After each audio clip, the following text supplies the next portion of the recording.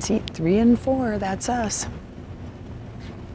I guess when we first started big in football was when the Dome actually opened, when they started talking about that, and we decided it'd be pretty nice to be inside for football games, and it still is today. Since the Dome opened in 1976, this will be 42 years, we have missed 4 home games. We missed one in the 70s, and then I had 2 reunions, and then I had a knee surgery. So that's 4 we missed. It used to be we'd stop at either Jacob's on the Hill or Hy-Vee to buy me one of the big homecoming mums. That was a big tradition. Then proceed to the parade and meet people we knew around the bookstore.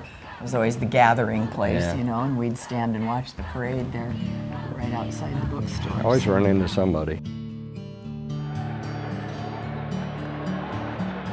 We never had children of our own, so we decided that it was always fun to get to know the players and sort of adopt them as kids that we never had. So that support just kept going through all the years. And of course, when we tell them the history of only missing 4 games over all those years, they get like big eyes saying, that's pretty impressive. So.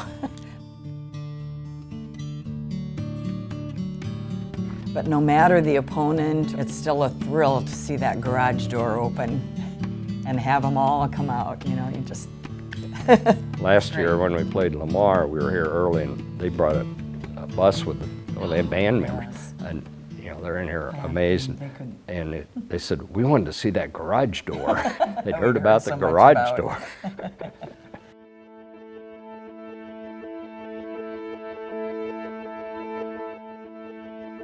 Good, you got all the track stuff up there too.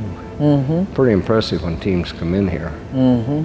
See the number of conference championships and playoffs. I say that big video board's added a lot to us. Oh yeah, that's been a tremendous... Yeah. The garage door's open.